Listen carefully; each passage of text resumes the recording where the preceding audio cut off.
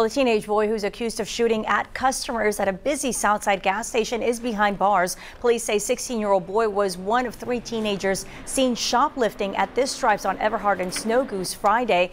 After an employee asked them to leave, they ran across the street, and police say that's when the 16-year-old boy fired 3 shots toward the gas pumps as customers were fueling up. Luckily, no one was hurt. Police say right around 2 Saturday morning, officers were responding to a call for a suspicious person at an apartment complex on the 6700 block of Everhart, and that's when officers realized the suspicious person was the shooter they'd been looking for and arrested him. Officers are still looking, though, for the other 2 teenagers that they say were involved.